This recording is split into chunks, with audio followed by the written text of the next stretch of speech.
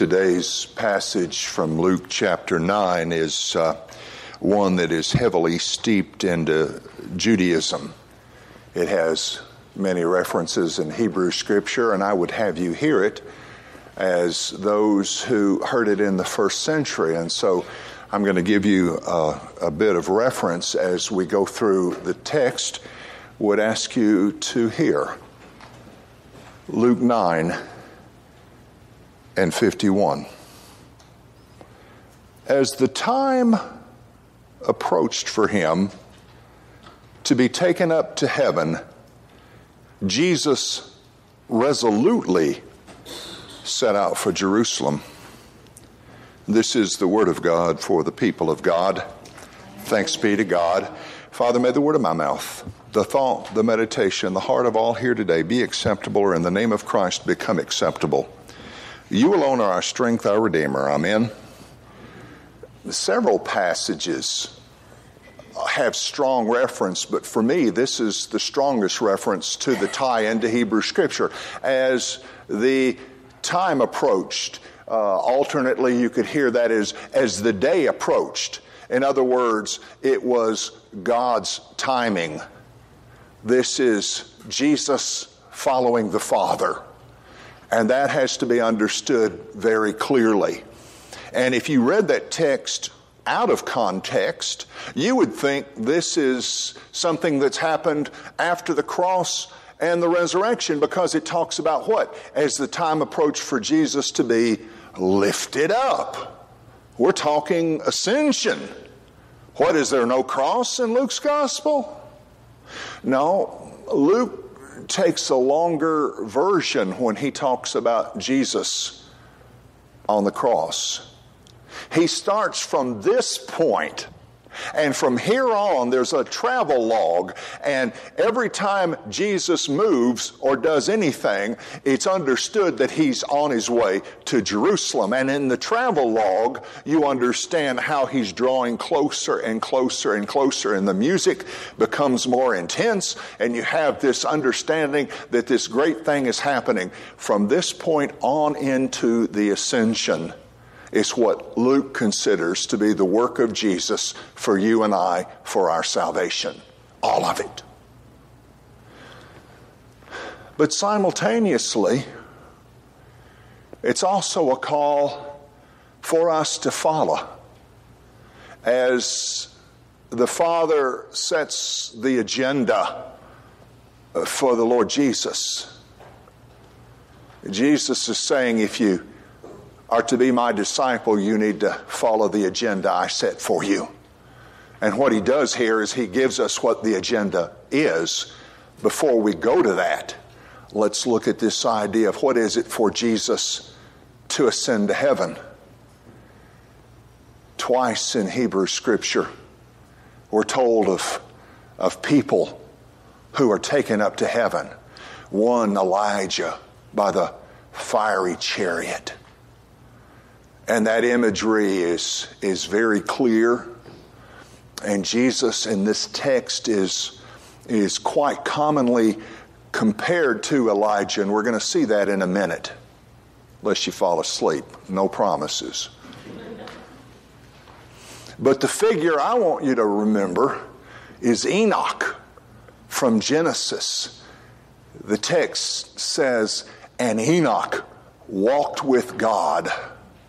And God took him. God raptured him. God just snatched him up. A little girl in Sunday school was explaining it this way when the Sunday school teacher was reading that text. And she said, children, what does this mean? And the little girl said, well, Enoch walked with God. Every day they'd get up and they'd go out for a walk. And they'd walk and they'd walk and they'd walk. And the day came that God said, Enoch, you're closer to my house than yours. Why don't you just come home and stay with me? Who am I to argue? And so we have here this idea that from the very beginning we understand the destination is not Jerusalem. The destination is God's kingdom. But you go through Jerusalem to get there. In Psalm 23, we're told that we are in the valley of the shadow of death. We're not in the valley of death. it's a shadow. Well, here you're going right through the valley. For us, it's a shadow. For Jesus, it is the valley of death. And he's going. And he knows it from the start, and it's prepared, it's planned, it's part of the Father's will, and it's the agenda for the Father to the Son. And then the Son sets our agenda.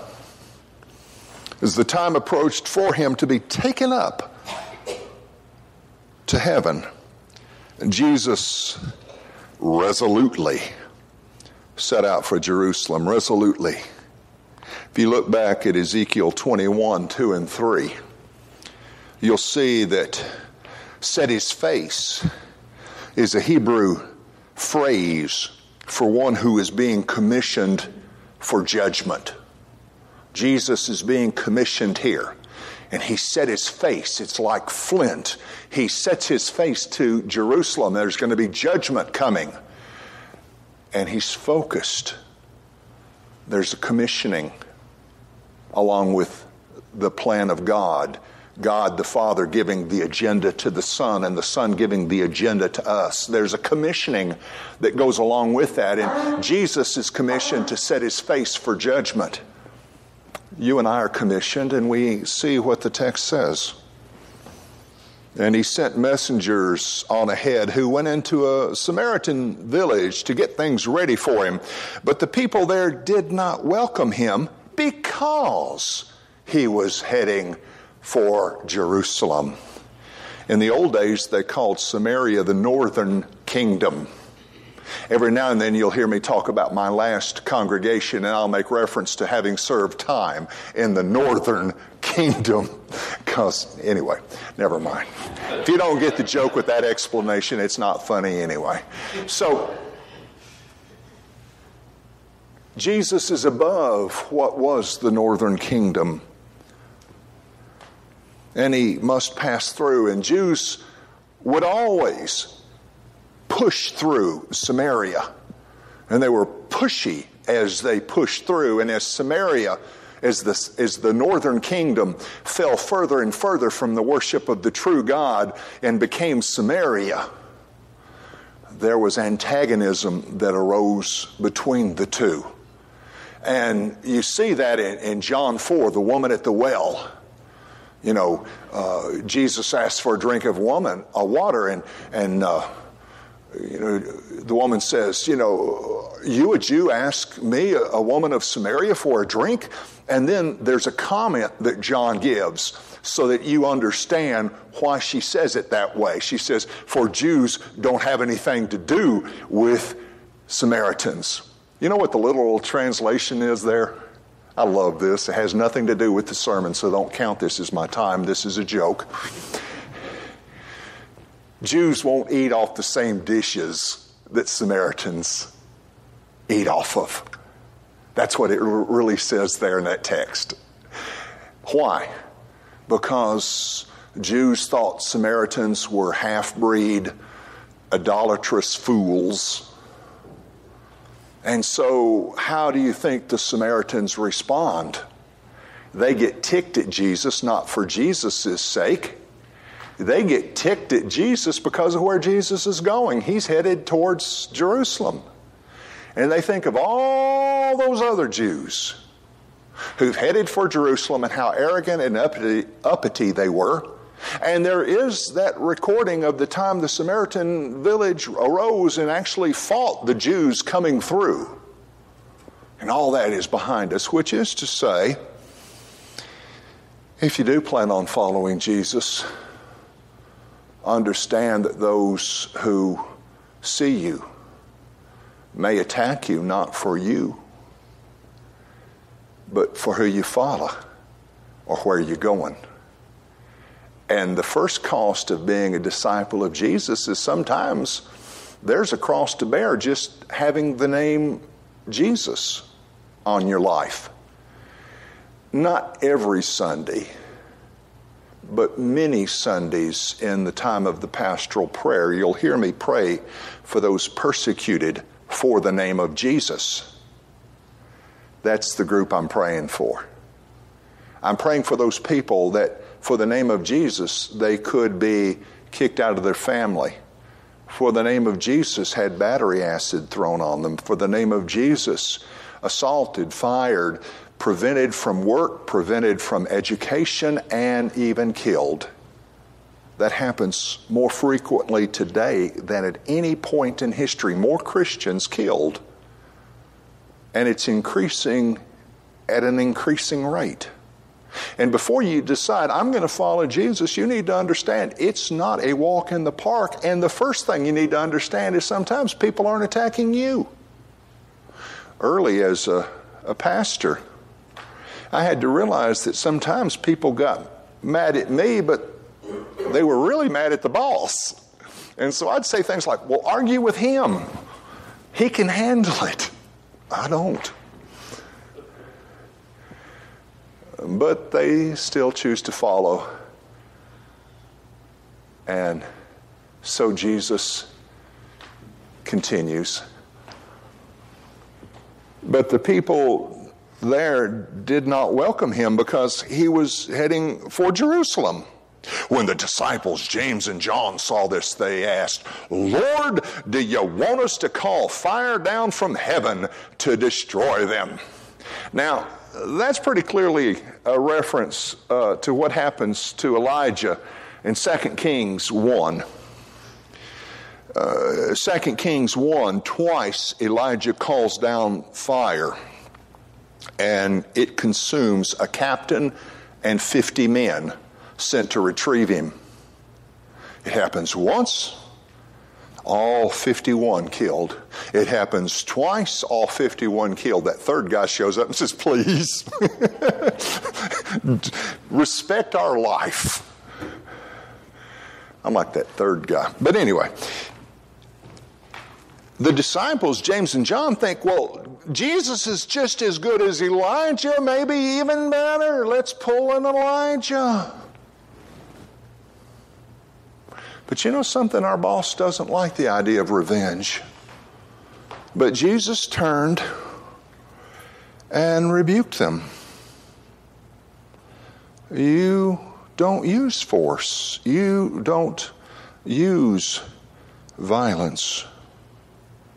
Jesus came the first time to save. Now there will be judgment. And as we saw last week in the text, that sometimes people and even demons confuse the time. The demons last week, asking to go into pigs, had the right person, but the wrong time. Jesus wasn't there to judge. He still is not. What does that say to us today? We're not allowed to seek revenge. We're not allowed to use force. We're not allowed to do the things that Earl instinctively would do, living a life in Christ. Now, some of the manuscripts, not the oldest, but many of the ancient manuscripts add in a phrase that, whether or not it was original, certainly is appropriate. They have Jesus saying, you don't know what spirit you're of. And that pretty much accurately gives you the understanding. You know, when you're following Jesus, all of a sudden you can feel mighty righteous and end up following the wrong spirit. I want the one known as holy. But the Holy Spirit doesn't do vengeance. Then Jesus turned and rebuked them. Then he and his disciples went to another village. That's the saddest passage in the text.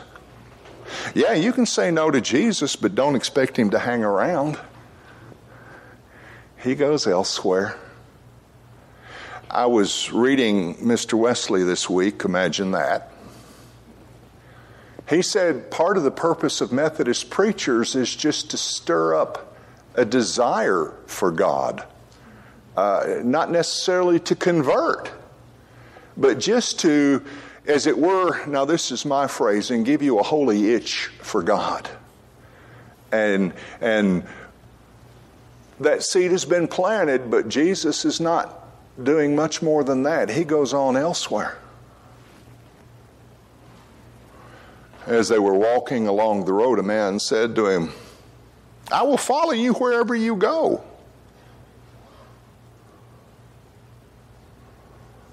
Jesus replied, foxes have dens, birds have nests, but the Son of Man has no place to lay his head.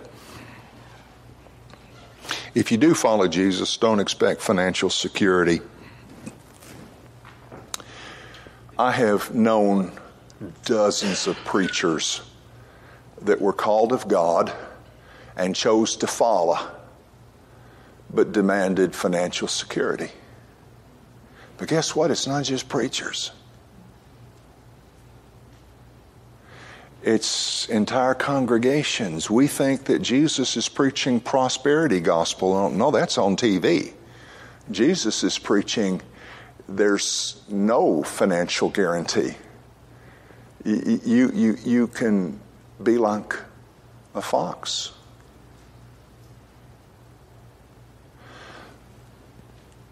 A friend of mine was telling me about a dream he had. It was based out of Matthew 25, the judgment between the sheep and the goats. You know, the sheep go one way, the goats go the other way, and they both ask the question, when did we see you sick, naked, in prison, hungry? And he gives that line, as you have done to the least of these my brothers, so you've done to me. But in the dream, my friend decides not to decide. He decides to sit on the fence between the sheep and the goats because he's got friends on both sides. In the dream, the devil or somebody comes to him and says, come on, go with me. And my friend says, but I haven't chosen sides. And the devil or whoever the figure is says, but I own the fence. The interpretation I give it is to not decide is to decide no. You know, you either clearly decide yes or no. But if you do decide yes, understand that in this life there's trouble. And that also includes the possibility of financial insecurity. This guy wants to follow, but he wants to follow safe. Y'all remember C.S. Lewis's The Chronicles of Narnia, where, is it little Lucy finds out that the Christ figure is Aslan the lion? She asks, is it safe? And the response, of course it's not safe. He's a lion, but he's good.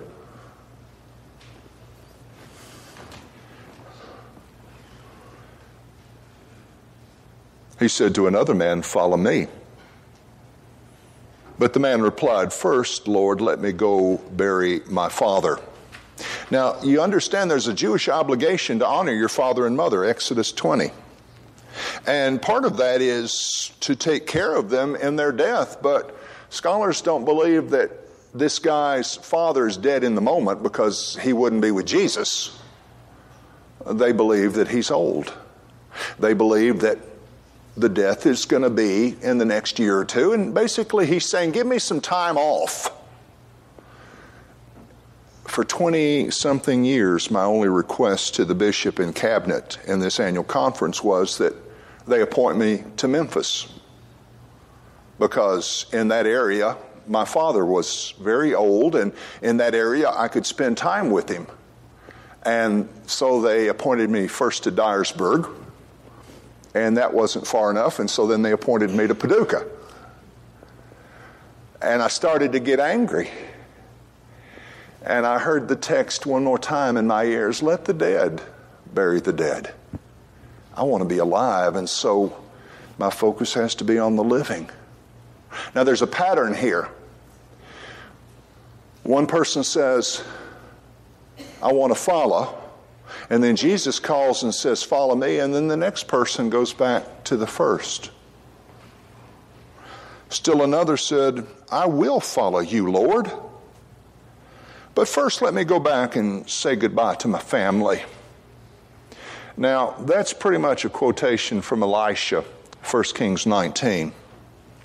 Elijah calls his servant Elisha. He takes his mantle, his overcoat off, and he throws it across Elisha. And that's the calling. And Elisha says, first let me go home and say goodbye. He's plowing at the time. That's where this idea of no man who puts his hand to the plow and turns back. But he's plowing at the time, and Elisha's way of saying goodbye is to slaughter the ox he's plowing with and break up the plow and start a fire with the wood of the plow and roast the ox. Talking about burning your bridges. You'll never plow with that equipment again. But Jesus said, you don't even have time to do an Elisha. You don't have time for goodbye, because goodbye looks towards the end. No man who puts his hand to the plow and looks back. And for us, that would be our old way, our old life, anything in the past. Because God is in the future and God is in the now. Yes, God is in the past, but our calling is present future. Sometimes I ask people, do you believe that tomorrow is going to be better than today? I asked a variation of that to Bible study Wednesday. I said, how many of y'all think that life was more simpler as a child? You can just guess what the response was. A variation. Who believes the future is better? Tomorrow's going to be better than today. To follow Jesus, you have to believe that. You come to believe because tomorrow is kingdom, is God who wipes away every tear. No more pain, no more death. The former things have passed away. Revelation chapter 21. Jesus is commissioned by the Father. Jesus commissions those who would follow. And to say that you don't decide is to decide no. In the name of the Father, the Son, the Holy Spirit. Amen.